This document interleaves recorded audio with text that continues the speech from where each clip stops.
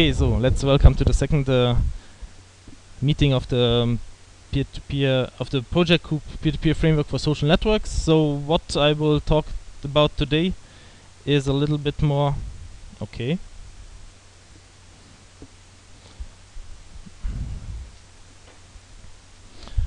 Okay, so what I will talk about is a little bit more on organization, so how the lectures, we wanted to find a new time slot for it. A little bit on the seminar topics, so I presented the last time the seminar topics. Now we had the assignment. Let me just do it this way. Okay. Then the first part that is needed will be the paper structure. I will talk a little bit about that, so what it is and what you are required to how it should look like, because that's what interests you, how to do it in EasyChair. And then we start with the lecture, so getting into peer-to-peer, what it is and all that. So if you visited the lecture Peer-to-Peer Networks and Applications last semester, the slides are partly from that. Of course there are also some new parts, but more or less it's very condensed, so that you get all that you need to know for this project group. And we will have this lecture ongoing weekly, basically. Yeah. So so this is basically the final. So we have 22 people. I just want to see if everybody is there. We will anyway have them later on in the seminar assignment, so we will see who is not there, so I can contact him. Because also for the lectures, although they are recorded, it's expected that you are here, and we will also have some other elements in the lecture, not just this frontal presentation, but I would also like you to know yourself each somehow better, and do a little bit of group work to see who's also in the group, to get to know each other before having the final presentation with the seminar. So before you should already get to know each other. So that's why it's necessary to be also in the lecture. Okay. Yeah, I think that was also on the last slide. So this is the homepage. Somebody asked me where it can be found. It's not very intuitive, so I find it more convenient to go to the easier to remember website p2pframework.com, and there's also part so where you can click to come to jump to the project groups website. So if you open the website, you can read a little bit about it, and here it is with the project group, and then you come directly to it. And I also put on the website the time schedule, the documents that you need, also the slides of the previous meetings, and there are also the recordings, and yeah, so that you can watch them later on. Okay. Good.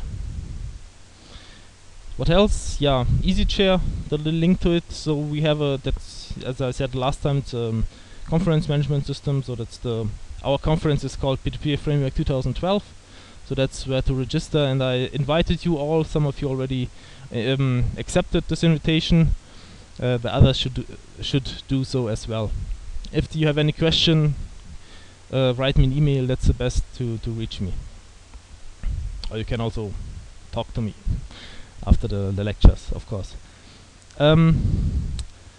So yeah, that's the website for those who haven't seen it. Recordings, they will be all put online, and I also would like to use all this technology that we have available to make it convenient for us in the PG. So to have not just YouTube, but also to find probably other online tools to support us. Okay, so the one point was we wanted to find another lecture date. Probably it's more convenient for you and for me. And the issue is, so it's still everything very full, and it's expected to have it more relaxed next week. The only 3 dates, but I'm not sure if it's convenient, would be either the date that we have now, or it's covering lunchtime, or it's Monday early, and many lectures so many Mondays are somehow holidays in the next month, so that's not the best. And if you go for the second room that's available, because you need to have sufficient room for that amount of people, that's also covering lunchtime, and it's not so convenient. So what I would suggest is to not skip lunchtime, but to go next week also for the same date, for the same time. And so either we can agree to keep this time, or so at least the secretaries told me that either this week or next, or last week, the rooms should be given free, so probably we have more chances for better slots next week. So I would suggest to wait one further week. Okay. Probably it would be also advisable, so what I will do, once I know some further time slots, I will also set up a doodle and send it around, and everybody should participate in order so that you can say when do you have your lectures, when you have some free available time, so that we come to a conclusion when most of us, hopefully all, can meet. Okay. Coming to the point of the seminar topic assignment. So I sent around, I think on Saturday or Friday, the little bit longer description on the seminar topics. So what the idea is, what should be covered in the seminar paper. A new one was added because we had one person more. That's the gray one, overview on decentralized online social networks. I don't want to go in all of the detail into the detail of all of them, because I hope that you all had a look at the document. All challenging questions, so graphical user. This is more general graphical user interface, more the framework level, security, how to improve it in generally, and a little bit what's existing. And so I ask you to participate in Doodle, and up to yesterday 1:30, at least some Doodle assignments were accepted. Then I closed it, and now I applied the magic algorithm to this one, and now you are probably interested for the results. So the magic algorithm basically, so I will go now through the topics, and that will present who's covered in which topic. So and that's also the point where I want to see if everybody's there. So the survey on social collaboration systems. Yes, so is Principal Saini available? Because he was somehow, I'm not sure whether he was responding to the mails. Is he here? No. Okay, then I know whom to contact. Sorry. So Subramanya Kudurali, and I skipped your second last name. Okay. And Kangping Liu, I saw, yes. Yes, for the new topic is covered by Nikhil Dara. Okay. Marcel Sanders covering HTML. Okay. Lukman Ahmad. Okay. And Shyam Sandeep Polieni. Okay, good. So for those in gray, the match was basically not based on their wishes. That was because they either missed the deadline to make a vote, or for one person I think it was just nothing left. Okay, let's go on. Eugen Maxine, I saw, yes, okay. That will be interesting. Hong Yong Zhao, I also saw, yes, and Jens Janyuk, okay. Wei Feng Peng, okay, also, yes. Palman Alavi was, yes, there, okay. Robert Mittendorf, okay. That I have to check. It would be a pity that somebody's in the group and doesn't know about it. Osama Shehadea, yes, okay. Good. Bharat Sirur, okay. Bahara, I also saw, yes. Lars Bremer, yes, he's also there. Good. Alexander Mecca, I assume, yes. And Chintan Parekh, okay, good. Deepak Chandravena, okay. I think you were, yeah. Alexander Morast, Okay. And Anastasia Petko, I think I also saw. Yes. Good. Okay. So this is the allocation basically on the of the seminar topics, and I described in the document what basically the questions are, what kind of questions should be elaborated, and what is the main question that should be answered. And I'm not sure whether it was exactly enough written, so that's why it's anyway. If you have some questions about what you should write or what kind of questions should be answered, of course you can write me an email or ask me afterwards to make it sure that you cover it. And what's also an approach to really make sure that the relevant questions are addressed is that the first task in the seminar will be so the first task of the seminar will be to basically describe in the paper structure, and that will be basically the elements of your paper. It will cover what you will write about and which kind of literature you will use. That you should describe. I will come to it a little bit later, how it could look like. So first of all, what kind of literature I can recommend. They are basically, of course, the one is hidden. Of course, Scholar, Google to look for something. Wikipedia is not very recommended, but if you go for scientific papers, IEEE or ICM, that's good. If you have the opportunity to go to the library and have a look at these books, they should be quite good. So for some of them, I also gave the links, so you can download them to have a look. Okay, and that should be, but just as a starting point. So anyway, it will be more necessary to look yourself for kind of papers that address your questions, and it will be also that I give you some starting papers, 3 probably, and the question you have at hand, and that you get starting to read the paper, and then you find also further references, and then you understand the topic more, and then you can also find more successfully better and more related papers. Okay, yeah, what I was going to say is that the first, so that we have today, the seminar topic assignment, and the first task after today will be on 1st of May to submit basically the paper structure and literature list. So I brought you some examples to show you what I mean with that.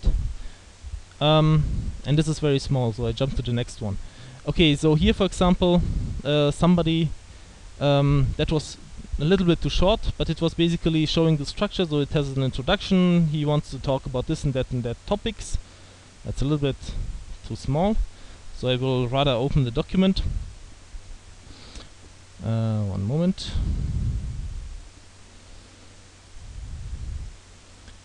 So for example,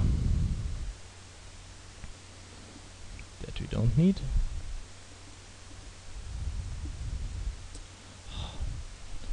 Okay, so I consider this a little bit as too short, but basically it shows the what it should cover. So first, what the introduction should cover, which kind of topics should be discussed.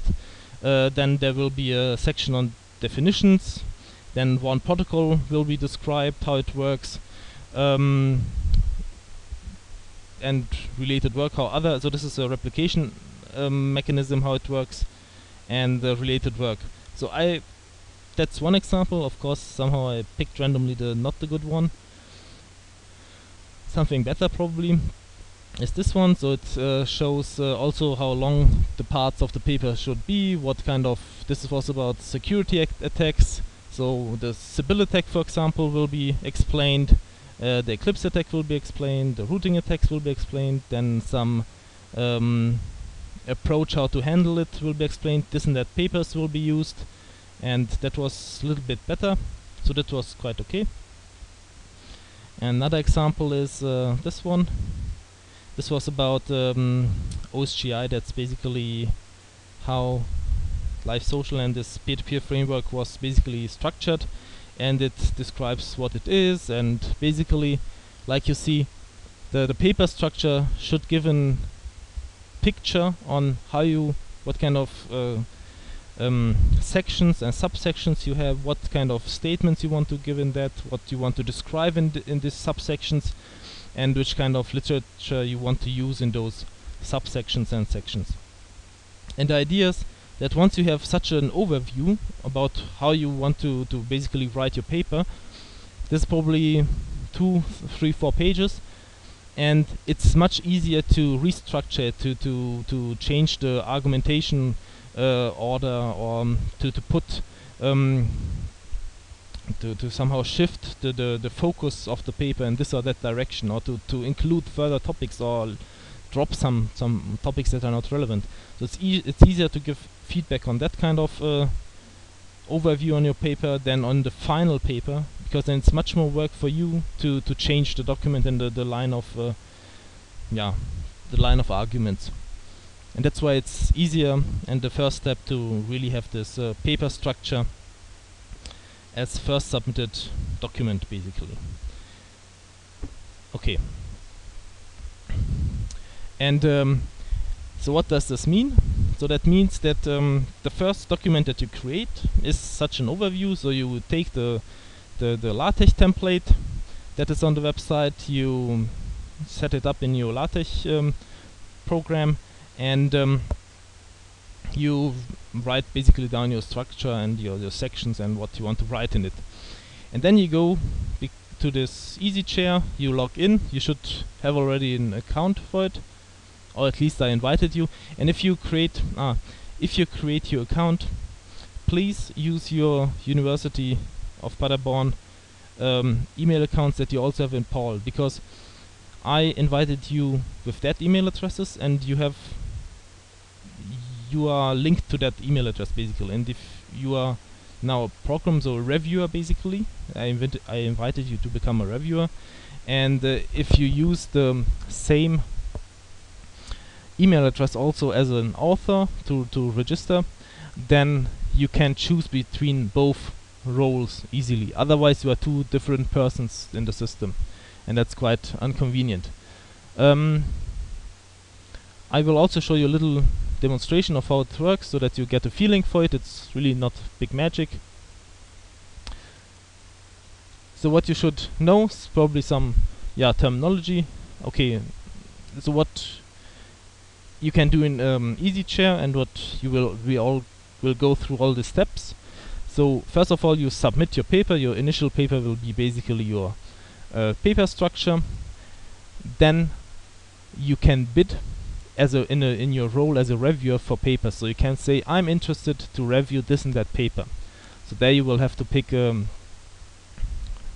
papers, I think. Yes. Then once you set your favorites, the tool automatically does the matching, so that most of the favorites are basically met. And then you are assigned some papers to review to.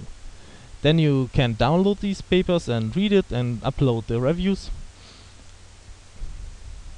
And I think, and as an author, again, you get the reviews. You should read them. You should include that in your papers. You should consider it and upload the new version of your paper again. Okay, I think it's quite straightforward. Okay, that one is not valid, so it's not 2 authors. That I have to change. That was once valid for a seminar.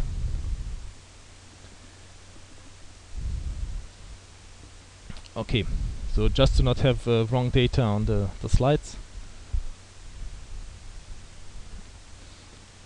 Okay, your roles, author and program committee member, that means reviewer, and then you can switch between both roles if you use the same email address.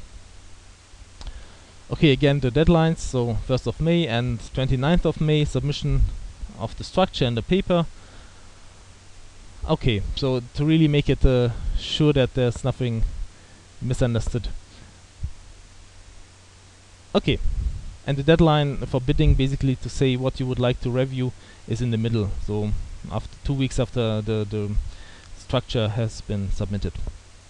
Okay, I want to show you how it works. Okay, so you will, it should be 3. Sorry. Okay, I will show you shortly how this looks like, so that you get a feeling for it. Who of you did already log in and had a look at that? Okay, have you been in touch with it also previously somehow? Was it somehow known? Okay. Okay, so 3 papers will be assigned to each reviewer on that day, and some days later the reviews should be submitted. I will show you how it works because I'm still open for some reviews to do, so it's easier to show. Okay. I mean, that's nothing special, so let's have a look at it, how it looks like. So when I open EasyChair,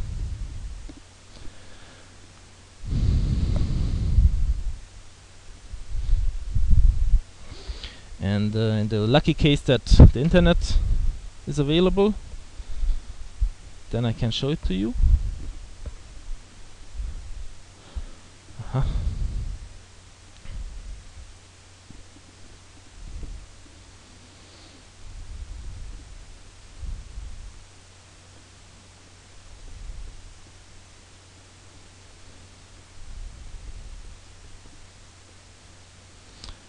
Okay.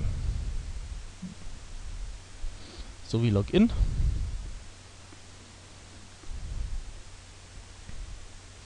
And this is our project groups conference. Currently there's nothing inside, so no submission, so I will show you for that case some other conference, and that is the seminar of last semester. So there the submissions look like this, and if I change, for example, in my role as an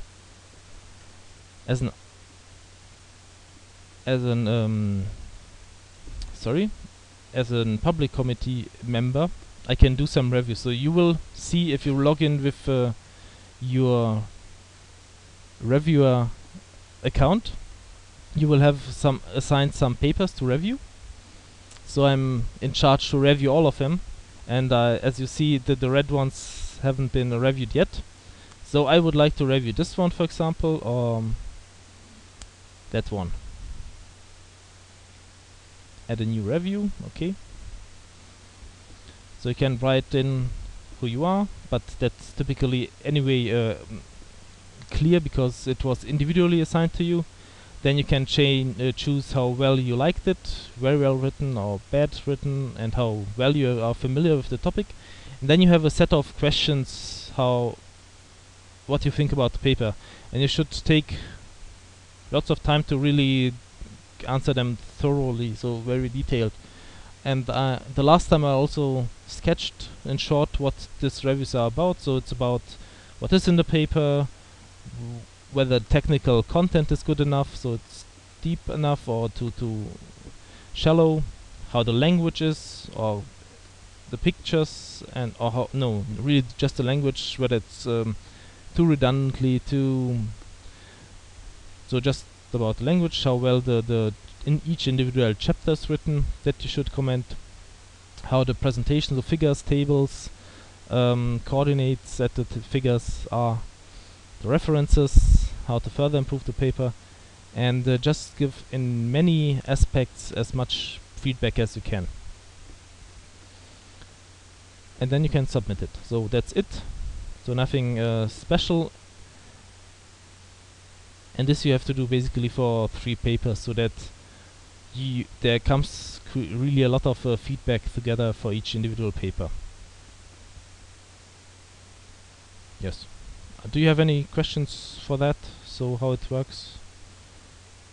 So basically it's just logging in, and in the time when there's no reviews yet available, so the papers haven't been uploaded, you only have the submissions, and then you can decide to add a submission so that you can upload yourself a paper. And if I give it free that you can review, you also have this review tab basically, so that you can add the reviews and all of the rest. I think this one, this this, and basically everything else will be hidden for you. Ah yeah, I can change some, just to show you how it looks like. If I choose some other person's view, let's pick, I don't know, that one. Log in as Adrian. So that's basically how he sees the easy chair, so he can only submit a paper or review and see events related to him, so nothing else. So that's very easy to use.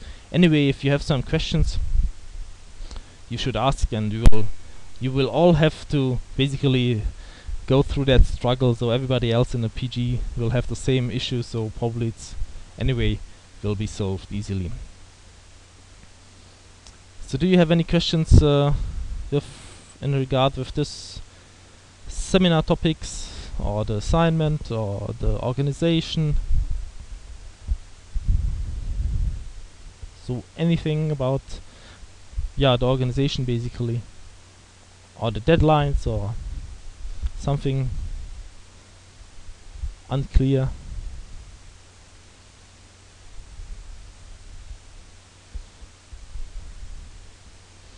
It's probably not your first seminar ever done, so probably only the tool is new, but I think anyway that the structure is quite tight, so you will get early feedback. So in 1 and then 3 weeks, if you when you submit the structure of your papers, you will get your first feedback, and then it's you're already in the process, and everybody is basically helped.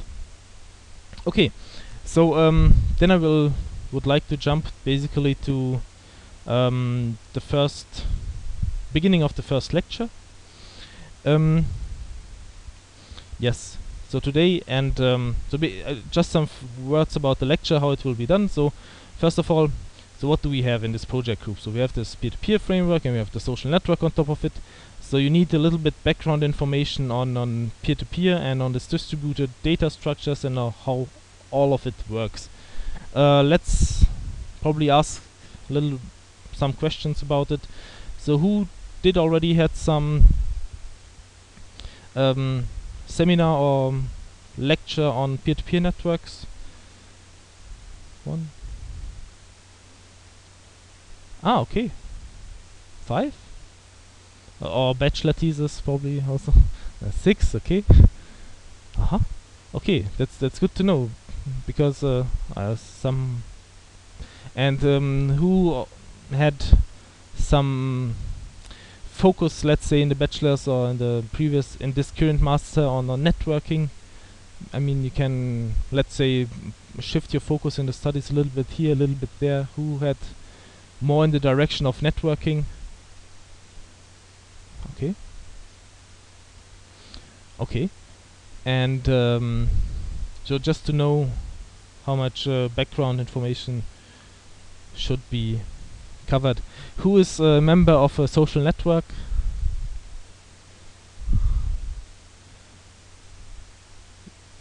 Okay, you are not a member of a social network? A social network like Facebook? Yes, so who's not member of Facebook? Oh, okay, so what kind of other social networks are you members in? Do you have some other more popular ones that you use frequently? So I'm also a member in some other social networks, but I don't use them. So something else that you use more frequently, let's say once a week. Sorry? LinkedIn? Okay. Something else than LinkedIn? Ren.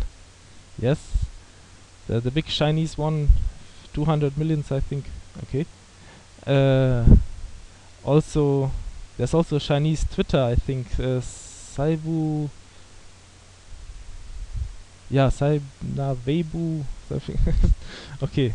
Also in that. Who's member in Twitter? Okay. Interesting. Then will be interested in what kind of Twitter posts you do, so what it can be used for. Okay. So LinkedIn, Facebook, Ren. Something else? Do you use some peer-to-peer applications? Nobody Skype. Okay, good. Everything else will not be disclosed. Okay, good. So what I will present in the lecture is basically a lot of background on peer-to-peer, because it offers basically two big applications. So file sharing, that's good. You have data storage, but no personal attachment basically. So it's data for everybody, and you have no direct communication between the users. There are no real users available. You don't see them. And you have Skype, which is very user related, only direct communication, only audio or video streaming, but no data storage. And around it there are many research aspects, but it didn't come really to some implementation. And we will cover in this lectures basically what peer-to-peer is, how data can be stored in a peer-to-peer network, how it can be also secured, what kind of communication support we can give, how streaming can be done, so that you have the understanding of how it all might work. Because at the end it's all individual elements that you can take, individual solutions, and put it in the framework basically, and make it usable for the social network. So that's very nice separation of the mechanisms basically.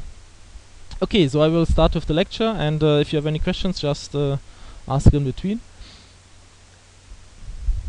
Okay, so this lecture today, what it will cover basically is the introduction in peer-to-peer, so what peer-to-peer is, and where it has its success basically. Okay, basically before peer-to-peer there's the bigger topic of distributed systems, and the idea is that you have really lots of resources available. That might be programs, data, or devices, and to have it in this large quantity of course gives you the ability that you have more reliability. So if one of it fails, then you still have the rest.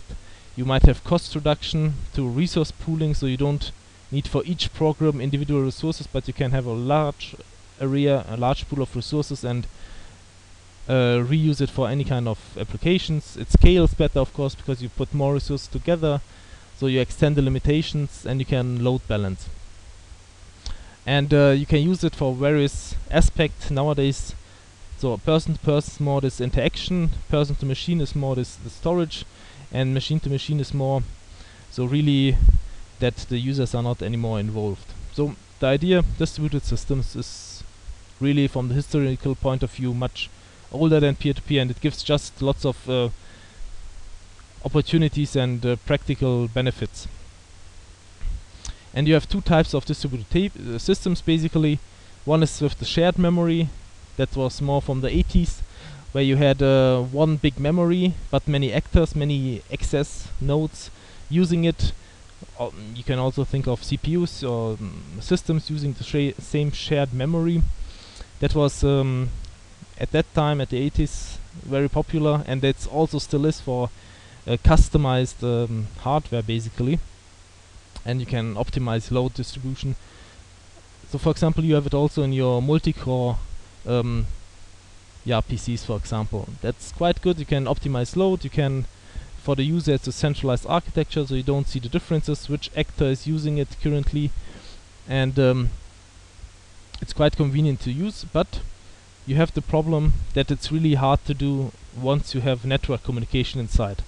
So this is more practical for local data centers or local multi-core devices.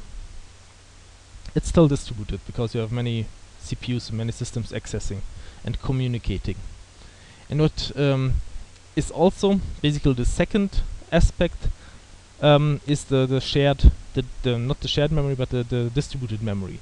So each node and each actor has its own local memory, and now the question is not anymore how to coordinate all these actors on the access to the memory, but how to communicate and how to coordinate the nodes with their own memory basically in this network. Of course this can be both on one device, to have multiple nodes communicating with each other, like for example software modules, but it can be also, of course, also in the network, so that you have individual devices that communicate with each other and coordinate the actions by sending messages with commands what should be done. And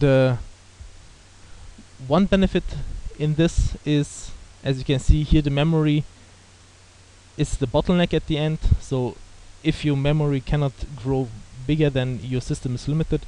And in this, the bottleneck is basically the communication protocol. So if they are working properly and efficiently, then you can scale basically quite to very large networks. Okay, and now where's P2P in it? So the ideas that came up basically in the late 90s with Napster and other, and MP3 was, to my perspective, also very driving factor, is that on the one side the users got more and more resources to share. I mean, that means device capability, so their bandwidth was not anymore modem, but it got ESDN or DSL, so it was a little bit more than they really needed. User-generated content was available, so with MP3 also the files got small enough that you could send it around and you didn't have to wait for hours.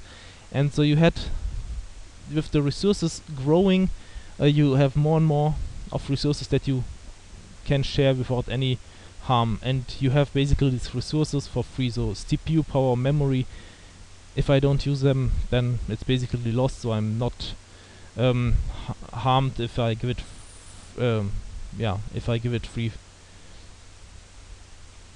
And so on the one side you have the devices, on the other side you have attractive resources like document or services or storage space. So you had resources, but you also wanted to have other kinds of resources, and it was somehow the vision to exchange the resources, what you have and what you want to have. The question is, how do you find the resources that you want to have? For example, how do you find files that you're looking for? How do you find storage space that you want to use? And how can you offer your own resources? So how can you bring together these needs and and what is available? And if you look at the timeline, it's also supporting the idea that even in future this is not just a short-term trend, but also in future it will be still a big issue. On the left side is the Moore's law, showing how much resources you have available over the time. I mean, that's, you're studying computer science, that's something to know. So the computer power is doubling every 18 months, and at least it was said that it will continue like this. So you will also have in future so much resources that you really can give large parts of it free. And the second one is the Glider's law. I had to look it up, but it was quite fitting. And what it tells is that the bandwidth capacity triples every 12 months that you have available. And also, if you look in the future, we are already now, the politicians are talking about introducing fiber, optical fiber to the homes with 100 Mbit or more. Of course, this will take some time, but it will come at the end sometime. And with LTE, so this long-term evolution of the mobile networking, also there the bandwidth is evolving. So you will have more storage, more device capabilities, more bandwidth available in the future, and it's very natural that all of this is in the user's hand and domain. They have some needs, they have a lot to offer, and it's very natural to bring it together and to have algorithms to make it available, that you can have what you want by giving just your resources that you have, and no centralized aspects inside. Another graphic, another picture supporting this trend is the idea of ubiquitous computing, that you will have an increase of digital devices at home. So this is okay, these are some German graphs, but what they say is, so what do you think how the future will look like? And they say more devices basically, and they are all interconnected, and so also there are some hovering machines or vacuum cleaners that are already electrical, and you can interconnect them. You might have intelligent sensors, intelligent switches everywhere in your house. So the devices are coming and making your life convenient, and this also brings lots of new capacities into the game that you can use. And also, if you look at the private PCs increasing, they're still increasing in number, although there are some trends which say that the tablet PC will end this boom of private PCs, but I'm not sure. Okay, so concludingly, the resources are growing, and also in future, if it's not tomorrow, not next year, but in 5 years, the trend is on our side, basically, because there are sufficient resources at hand that can be used. Okay, so the question was, how can we find in this large network of devices with lots of resources, how can we find now the resources that we are looking for? So files or storage space, or so for example, if you want to build an application like a social network, you would like to have for a streaming application, let's say some other example. For example, I want to put this recording online in the social network and give it free to you to watch. So I need some storage space, so I'm looking for nodes with specific storage, and I want to have some indexing node that is always online and knows where the data is located. So how can this be currently done? So currently what is happening is you have an index server, so you have only the servers on the one side, like there, and so how is it done currently? So if you are looking, for example, for the lecture recording nowadays, you would ask Google, this is the index, knowing where data is located, where do I find it in the internet, and it tells you at the website of the University of Paderborn. And then you can download it directly.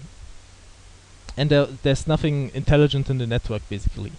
And what can be done is to basically have an advanced network, so that you do not ask one centralized index where data is located, but you ask the network where data is located, so that you just make the statement, I would like to have this recording, and the network, whoever this is, tells you where you can find it. And this is more easier to use basically for the nodes, because more transparent, so you do not care who's answering you until you at least you are happy when you find your data that you're looking for.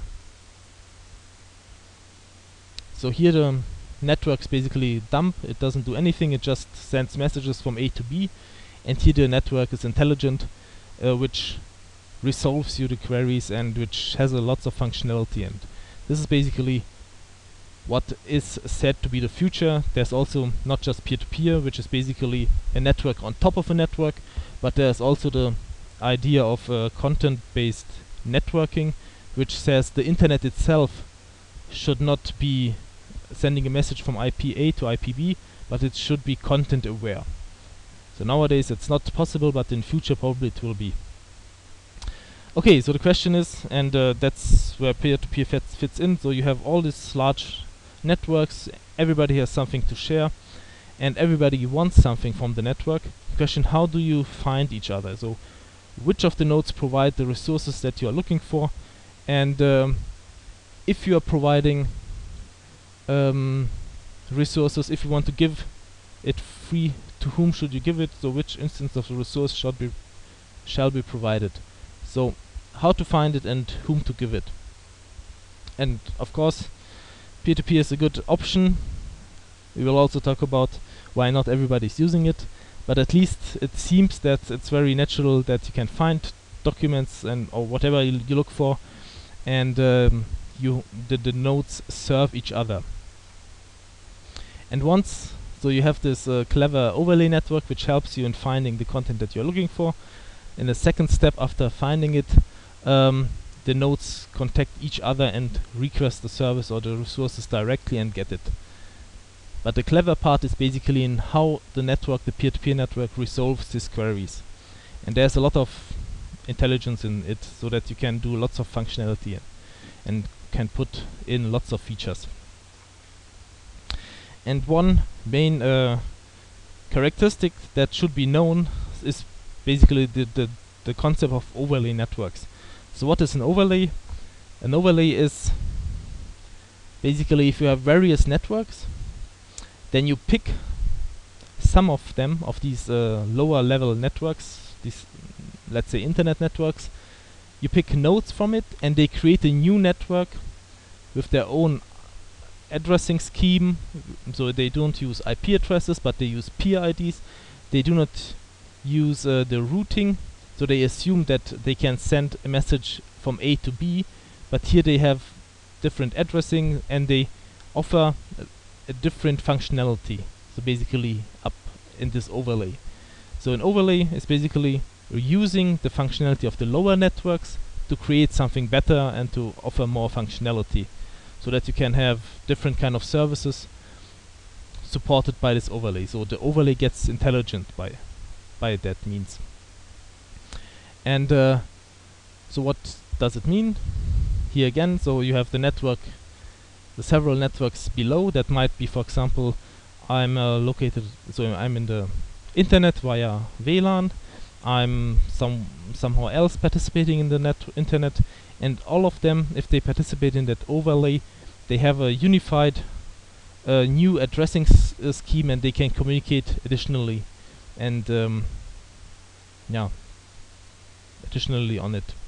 So I think the idea should be somehow clear, that you have basically on top of previous layers using the functionality of that underlying networks, a new overlay network which offers you more features, basically more functionality. So it's an additional layer.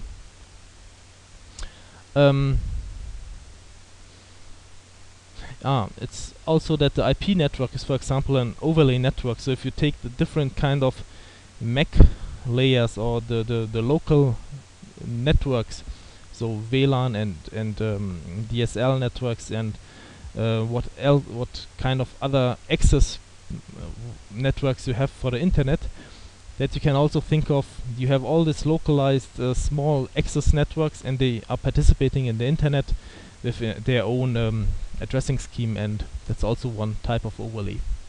So just the idea, you have this layering, and you use the lower layers to create some further and improved functionality on higher layers. Typically what it brings is that the new layer, the overlay, has its own addressing scheme, has its own routing, has its own error detection mechanisms. So it's all having its additional functionality.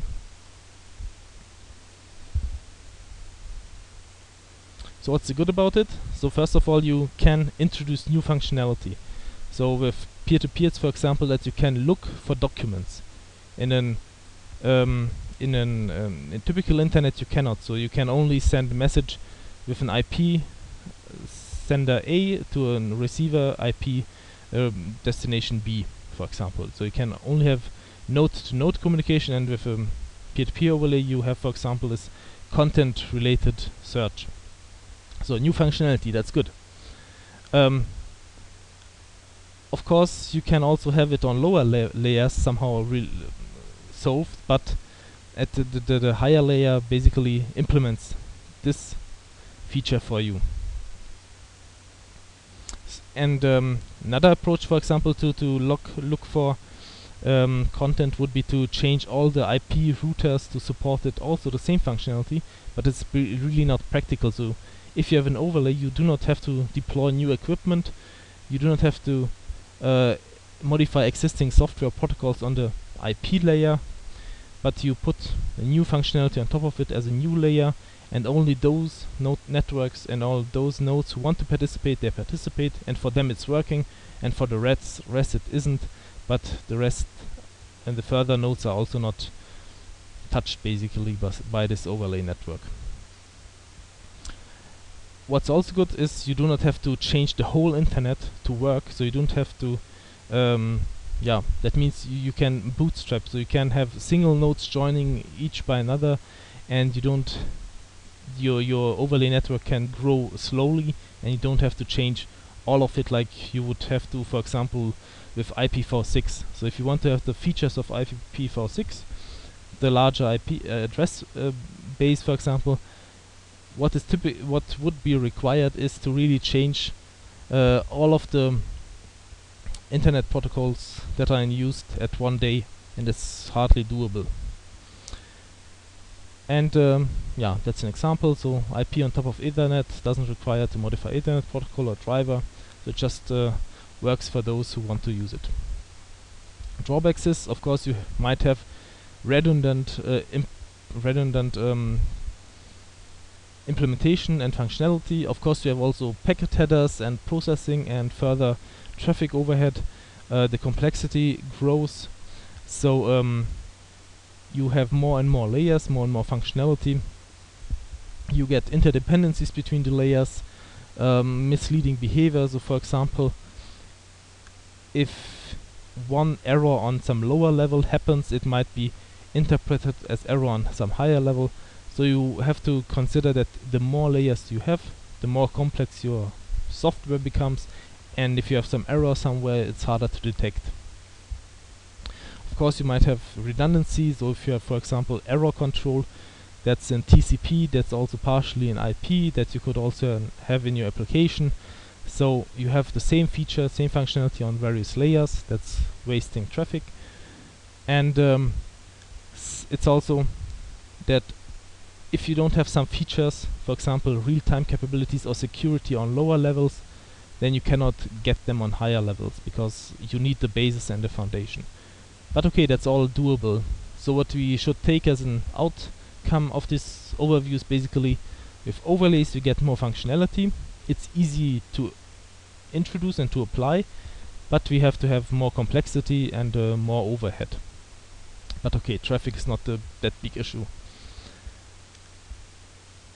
Okay, here are two examples. So first of all, what kind of overlays do we have? So okay, peer-to-peer, that they offer this storage and retrieval and search. For that we will all have some examples later in the following lectures. But there are also non-peer-to-peer overlays. So for example, virtual private network. Also they can create a small network on their own with their own addressing, and it's with additional features and functionality that is on top of existing overlays. Or you can also have application layer multicast. That means if you want to reach various nodes as destination nodes, you can have it as additional application doing it for you, because IP cannot. Or Tor, the onion-based anonymizer, it's also additional overhead that basically adds some additional features for your routing. Okay, so this is the concept of overlays. Basically more features, but also more traffic. And the question is now, what kind of features do we need, and how can we do them in this peer-to-peer environment? And what does it mean, peer-to-peer environment? So how do the nodes look like? That we also have to clarify. So first of all, what is peer-to-peer?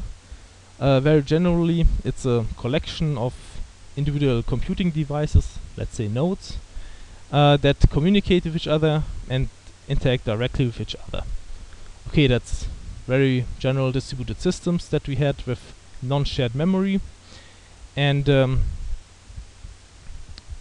yeah, what that means for peer-to-peer is that the nodes, basically are loosely coupled. They can only communicate with messages.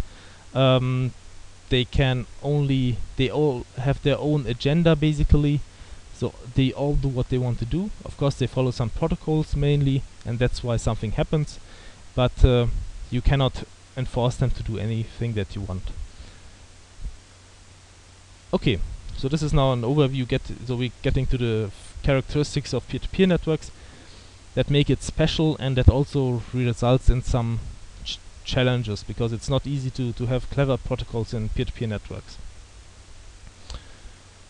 Okay.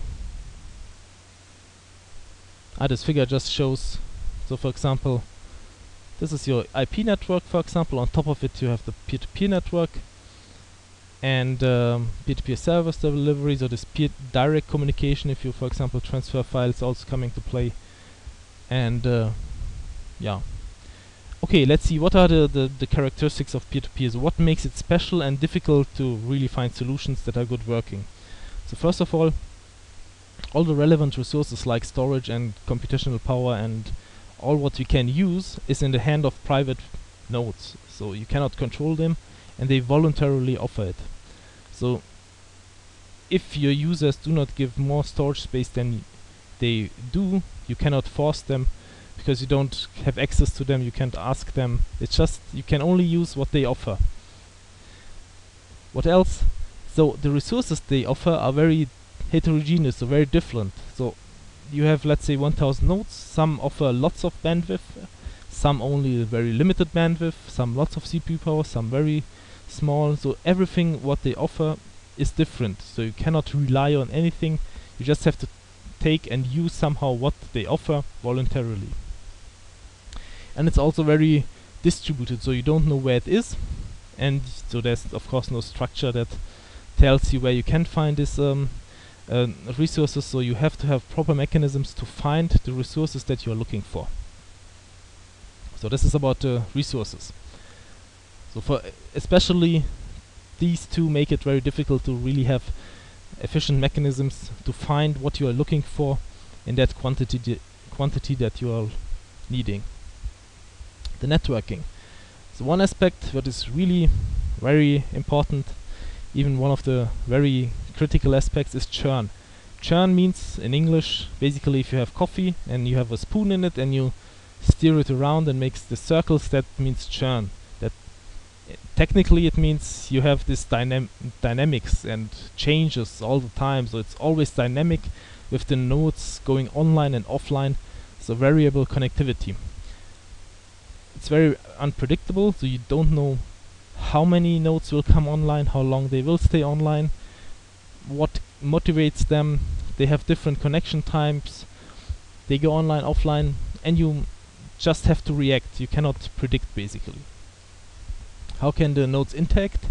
As it was said, they serve each other, so they are both users, so clients and servers of each other. That's very special. And they interact directly, so there are no nodes in between, so peer-to-peer from node to node. And the last 2 points, because these nodes are in the hand of private people, typically the nodes have also their own autonomy, so they do what they want, and they have mostly the similar rights. They mostly have the similar roles. It would be good if it's based on the capabilities, but typically the nodes have to be used as they are, and you have to consider that probably they are also malicious and you cannot control them. And last of all, because you have this large network, it can only work and it can only offer you some functionality if the nodes are self-organizing. So although all the nodes are different, they do probably what they want. You have to find a protocol that requires them to perform in a specific way, so that automatically, self-organizingly, the behavior that you want to have emerges. So it can only be done self-organizingly. I mean, you don't have any centralized control, centralized ruler that tells each node what has to be done, so they all have to communicate and coordinate themselves to make themselves in a state that it's working fine and the function is offered that you need. So very challenging requirements and issues. So everything is private, you have to use what they give, it's all different, it's all distributed over the world, so you have very many resources but very hard to access. They are all going online and offline all the time, so that you have to consider. But you can only use the nodes because they are also servers and clients in one. They can only communicate with each other, no centralized nodes. So very challenging to really make useful mechanisms. Okay, still there are some applications out there, but just showing you this picture, there are basically only 3 big application types we will talk about. Basically, it's file sharing, Kazaa and Gnutella and BitTorrent. and Emule. There's Skype for audio conferencing, and there's PP Live and Zat2 or something similar for video streaming. These are the big issues and the big applications, but still it's very popular and millions of users are using it. And I think Skype has daily at least 30 or 50 million users using it, and also file sharing networks have been observed having up to 10 million users, and it was operating very well. Of course they had to wait a bit for their files to download, but nobody was paying and everybody was happy, and technically it is a good solution. And hopefully sometimes here will be also some logo of the peer-to-peer framework for social networks. Okay, and looking at the history, peer-to-peer was very dominant mainly in the late 2000s, where peer-to-peer traffic was very dominating. Basically, since 2003, more than 50% of the internet traffic was peer-to-peer. Even 60 to 80% in the backbone of the internet, at least in Germany, there we had some measurements, was file sharing. But since some years now, video streaming dominates, like YouTube, Hulu, Netflix, also Mega Upload, that was also sometimes in the charts. I mean, now that it's more convenient to download the movies and the audio streams from the internet via one-click hoster, the people shifted towards that more convenient websites. Probably sometimes they will shift back because now the media industry is attacking that one-click hosters, and it's getting difficult for them to operate. Okay, some studies from 2008, 2009. Blue is peer-to-peer, and it's just showing it's still more than, let's say, 50% was measured and proved that it's peer-to-peer, so it's still very relevant. And it's very important to know how these protocols work that make most of the traffic in the internet. Okay. Some dominant applications that were very prominent in history. It was all starting with eDonkey and Kazaa. Probably some of you knew that. And then came a little change with BitTorrent, which was basically the new and still remaining file sharing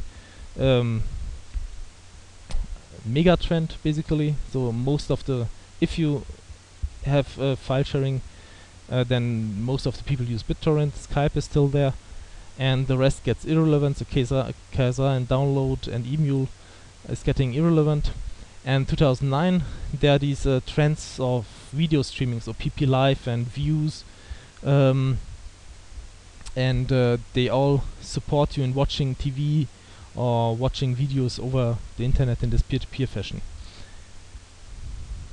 Yes, and of course the future will only have place for distributed social networks, because there's really some gap that's coming together. So on the one side, social networks, they all are in this critique that they misuse your data, and on the other side, the technology is available, or at least it will be available after the end of this PG, to really have this efficient distributed social network. So probably this will catch up. Pre-last slide, I think. So the question is, why doesn't it? So where do you find peer-to-peer in business? So Skype, okay, and file sharing, that's not really something that you use in a company. So what is with peer-to-peer in the business world? So first of all, it's easy to deploy a peer-to-peer overlay with a new service, with something like Skype. So you offer it and people can use it. And it's also there's also a trend towards group collaboration. So we have been at the CeBIT, and there are many startups that have these social intranets that support you in doing your work with your co-workers, with your colleagues, that you have your own company-wide social network. That's also coming. And the major triangle, basically what business application should have, of course it should be very cheap. it should be very easy to use, and it should be very good. And somehow that's hard to do in one place. Of course, P2P is very cheap, so it costs nothing. It might also be easy to use, but it's the question whether the quality is good enough so that people really want to use it. And everything can be addressed, and so many aspects of the project group are addressing these aspects, and so that the overall social network can be improved. Yes, I think this is yes. Okay. So so in which fields are typically peer-to-peer research? Where is it done? So first of all, lots of research is done in the overlays. So how can a good overlay be done? Therefore, we also have in the seminar, I think, 2 or 3 topics on how to improve it in data storage, how to improve it in routing, how to improve it in many aspects of security. So that's also storage and replication. Streaming is a very big topic in peer-to-peer research, because this is really a new trend that you want to watch TVs or movies over the internet, and there are several solutions available, and that's really a trend, so there's lots of research going on. What's also relevant, that's also covered by at least one seminar paper, is monitoring and quality control. That means if you have a peer-to-peer network running, how can you see how good it is? So you do not want to just be user of it and hope that it's well performing, but you want to know, for example, how the lookup times and the answering times for one profile, for example, is. So how is the average time to look up a profile in the network? Is it good enough or not? And if it's too bad, then you want to have some control mechanism that improves the quality. So quality control is an issue. Security is all the time a big issue. I mean, any distributed network can be attacked, and if you have 1 million users or 1,000, then 10% of it will try to destroy your network because they are evil. So you have to take countermeasures and make sure that they cannot do it. And of course, there's an issue in big research aspects on new peer-to-peer applications, but this is also not really that true. So there are some pop-ups of new peer-to-peer applications, but they are very rare. And what I think is quite missing was this peer-to-peer framework that allows you to create really new applications quite easily, so you don't have to reinvent every overlay and everything again for every new application, but to have only one big framework and have small applications on top of it that are quite easily working. And so this project group is exactly addressing this aspect, to build on this framework so that you can build many kinds of applications, and it's very easy to build new applications, new plugins, and to make it that way very easy to have effective and well working applications. And so we will see a lot of lectures on, so some lectures on the background of it, so how we can do it and what is needed for that. And that's also my last slide for today.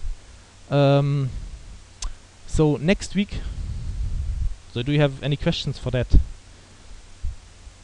If not, so we will meet, I would suggest, next week at this time here again.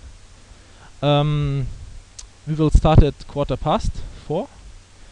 That next week it will also take, let's say, 90 minutes the lecture, so like a regular lecture. And if you have any questions about your seminar topic, send me an email.